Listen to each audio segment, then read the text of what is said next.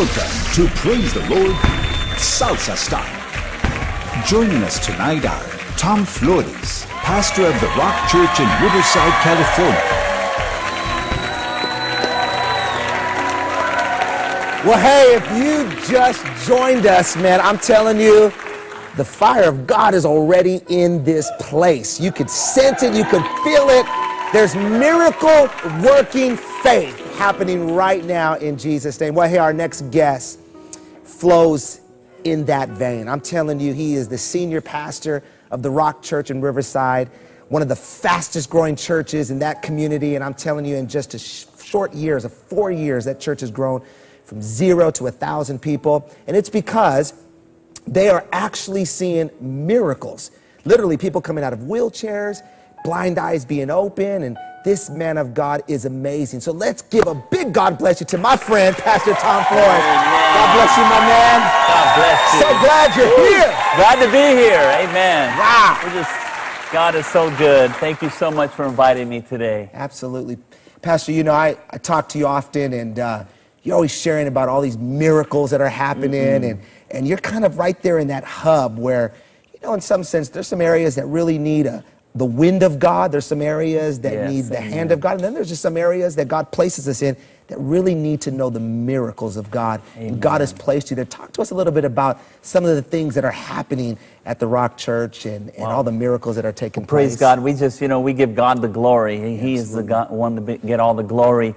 And, you know, you said it once in one of your services at a conference I went to, and he said, you know, the Church of the Living God needs a Pentecost experience once again. Yeah. And we're just seeing God do some mighty things here in the house, and we're seeing God do some mighty, powerful things. And, you know, I just found myself years ago, the Lord spoke to me, and I said, Lord, I just want to see you get the glory, see you glorified, see your power manifest, because the people need to see. And God called me and spoke to me and said, you know, I'm called you to be a gospel preacher. And you know, the fact is I'm not a healing evangelist. I'm not a miracle worker. I'm a gospel preacher. Yeah. And signs follow the gospel preach. Yeah. Amen? Yeah, I love that.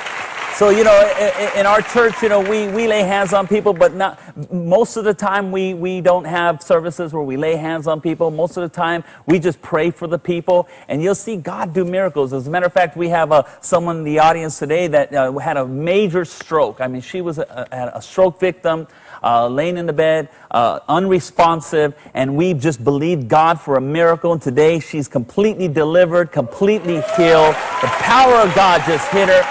And in another situation, we had one gentleman he was a stroke victim as well. Came to church, had a stuttering, really left him with a stuttering problem, a severe stuttering problem. Came to church. We had a communion service, and in that communion service, I shared that this is just a trigger of your faith. We're going to believe God for a miracle. If you're here today, we're going to believe God for miracles. By His stripes, you are healed. He took communion. He went home that evening and he shared with us the next time we saw him that he went home, had the greatest sleep, the best sleep he's ever had. Wow. Woke up the next day, completely healed, completely delivered, got on the stage and shared his testimony in perfect speech. And God gets the glory. Amen. I love that. Woo, just the power of God. We've seen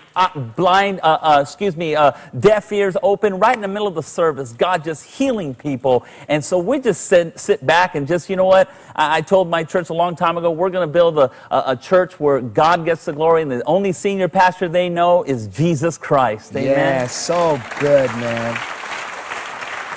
You know, I believe that God is raising up a generation like you that is bringing back Pentecost back to the church. And kind of the pendulum has swung back and forth, but it always ends up right in the middle. Amen. But I really believe that what's happening, man, is that God is raising up anointed men just like you that has the voice and the faith to believe. And oftentimes, our faith doesn't come by just hearing the word, but it's also experiencing the word by the pain of our past. Absolutely. And you've seen your brother murdered in the streets. You have seen, you know, your family torn apart.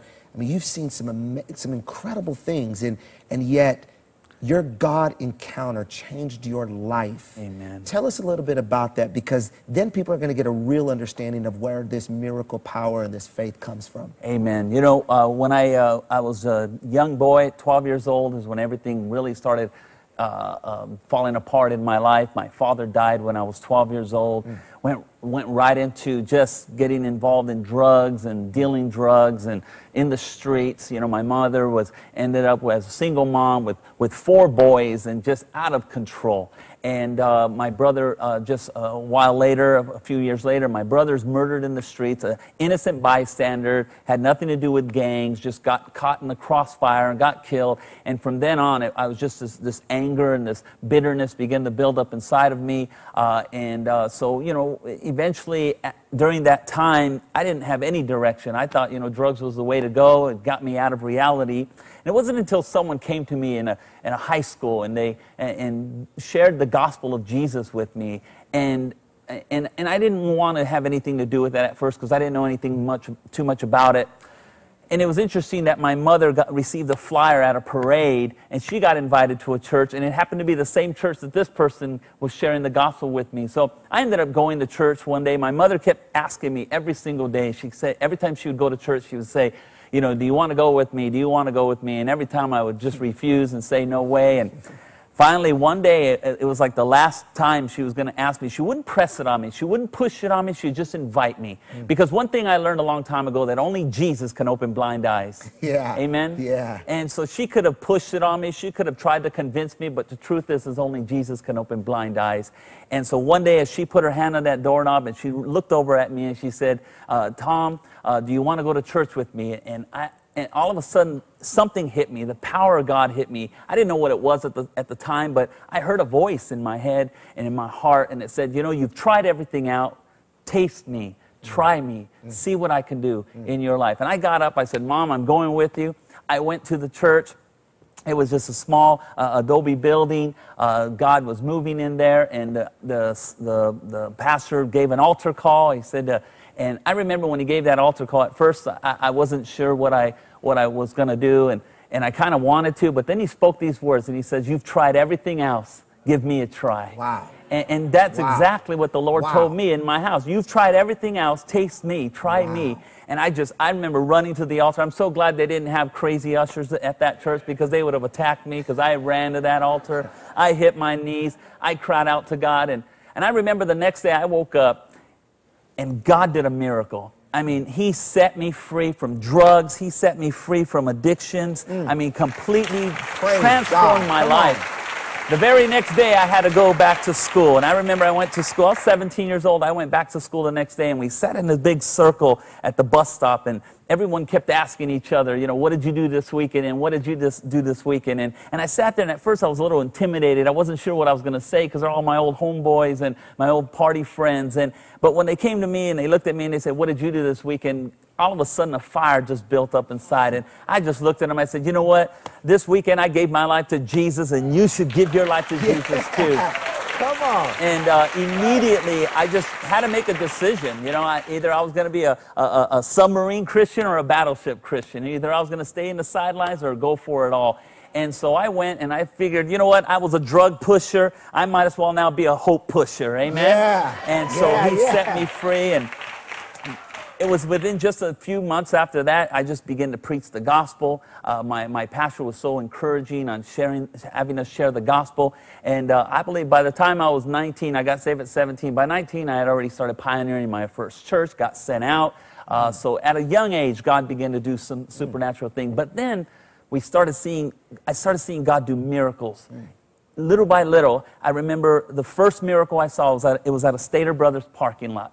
And I'll never forget that story. It just changed my life forever. I was coming out of Stater Brothers, and there was a little yellow Volkswagen. And I'd never seen anything quite a supernatural thing happen. And God, I just felt the Lord tell me, go talk to that gentleman in that Volkswagen Bug. So I went over to that Volkswagen Bug, and I walked up to him, and I invited him to church. And he looks at me, and he says, I'm sorry. I gave him a flyer, and he said, sir, I can't read this. I'm blind.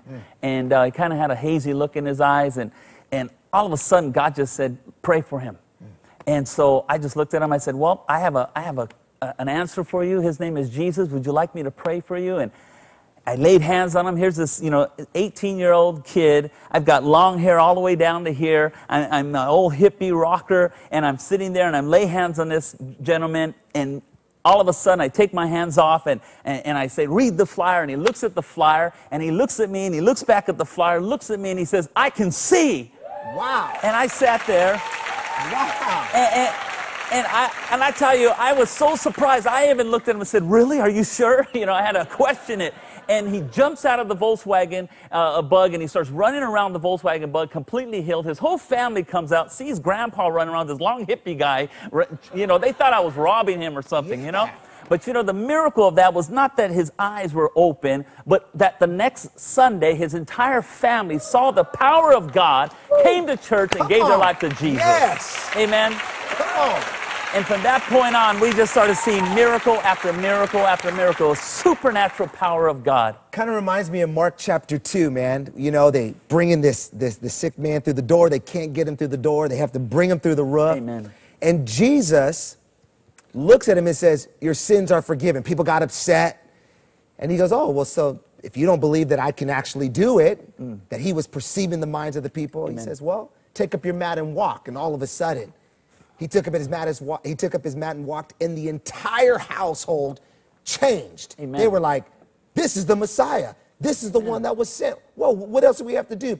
Isn't it amazing that miracles open the door wider for families and friends to get saved? Amen. Amen. That's what Jesus did. Absolutely. What did Jesus do? He went around and he healed them all. Amen. Yeah. Because, the fact is it's the goodness of God that leads man to repentance. Yes. When God shows his goodness by Yes. touching lives and healing people. And I believe that when we begin to step into that realm of allowing God to be God. Yeah. Amen. Allowing God to do what he does best. And allowing, my God is a showing off kind of God. Yeah. Amen. Yeah. He loves to show off, and he's waiting for a vessel that'll say, go for it, Lord. Do what you need to do, and allow God to be God in their life. And it's like people are looking for the power of God.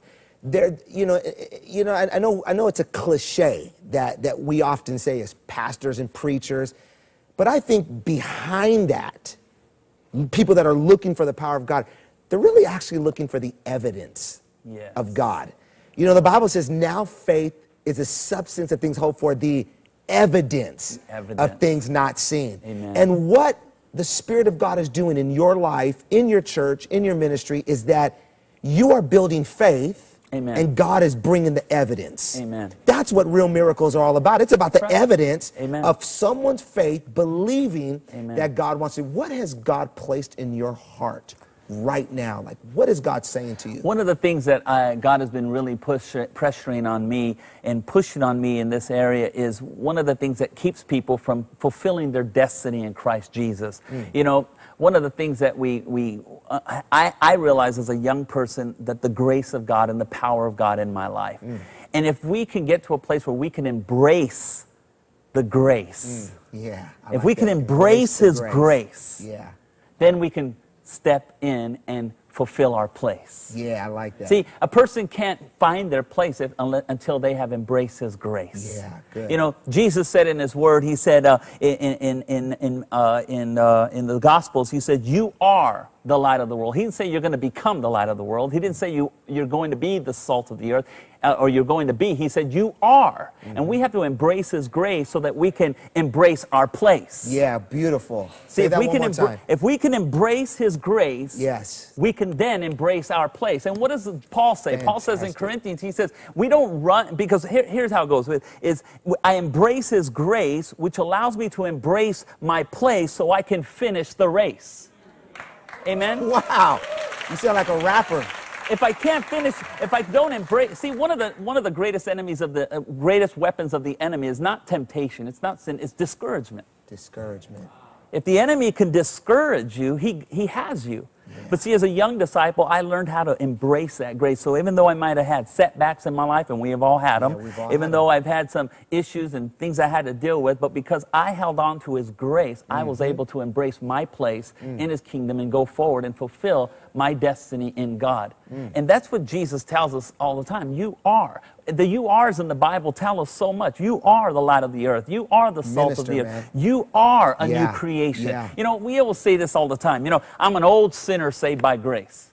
You know, I've heard that so many times. It was a cliche in the church. Old sinner saved by grace. But I learned a long time ago, I'm not an old sinner saved by grace. I'm a new creation in Christ Jesus. Yeah. Amen? Yeah, good. See, I'm not an old sinner saved by grace. See, nowhere in the New Testament, nowhere in the Word of God does God ever refer to you as an old sinner saved by grace. He says you are a new creation in Christ. You are a royal priesthood. You are a peculiar people. You are my own special people. Yes. And when we embrace that and we begin to say, I am a child of God. Yes. When I can say, when God says, you are more than a conqueror. You are. Greater is He that is in you. And the you are's and the I am in the Bible, that God can build us up so that we can find our place. So we're not running with uncertainty, as Paul says, but I'm running with endurance.